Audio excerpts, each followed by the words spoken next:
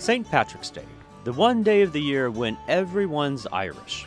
But before you get lost in a haze of Kiss Me I'm Irish t-shirts and pints of green beer, why not think outside the box, as my producer would put it, and find a different, classier way to honor the true spirit of Ireland? Honestly, I don't know of any self-respecting Irishman that would drink a sweetened cocktail with Irish whiskey, or God forbid, green beer. I think it's odd that on St. Patrick's Day we don't think of the one undisputed gift that the Irish gave to the world: whiskey. But who knows what to look for? Tom Macy knows, and he's going to tell us the top 3 things to look for in an Irish whiskey. What is it about Irish whiskey? I mean, can you go into a little bit about the history or about how it's made? It's a lot lighter and smoother than a lot of other whiskeys. And I mean, compare it to Scotch. Absolutely. Yeah. Scotch has its trademark smokiness. I think that, you know, in terms of whiskey drinkers, often Irish whiskey is a more introductory whiskey. People often sort of get in, that's like your ground floor because it's more drinkable. But I think that's another reason why Irish whiskey is so popular, is that it is less aggressive and more drinkable. Do you mix with it?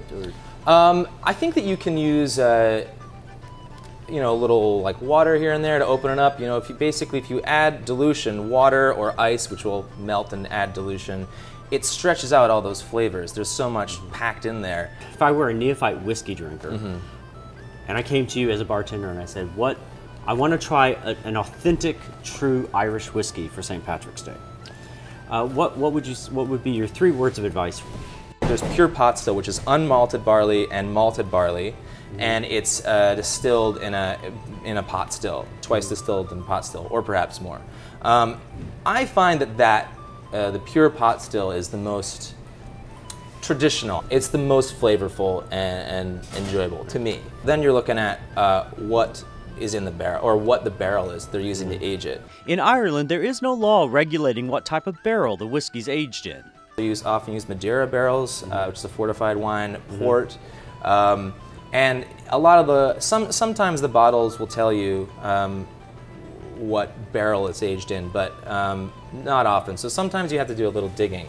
Right. If your bartender knows his stuff, maybe he'll be able to tell you. My 3rd tip is how long it's spent in that barrel.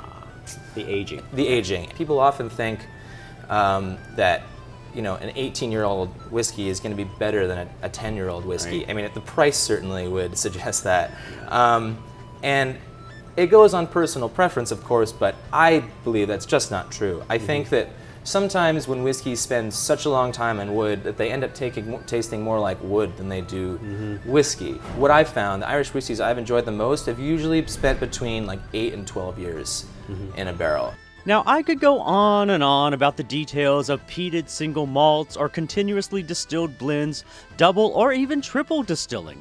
But when you're celebrating St. Patrick's Day, does any of that really matter? We have a lot of people on St. Patrick's Day that are, you know, the one day of the year where everybody seems to be Irish. Yeah, right. And I think Americans have taken, and Irish for that matter, have taken it, you know, as a holiday to express your Irishness. Yeah, through I think that mass consumption of alcohol. I think it is funny how a lot of other cultural holidays that we've embraced are all sort of based around drinking. And we just turn them into drinking holidays. Yeah, right.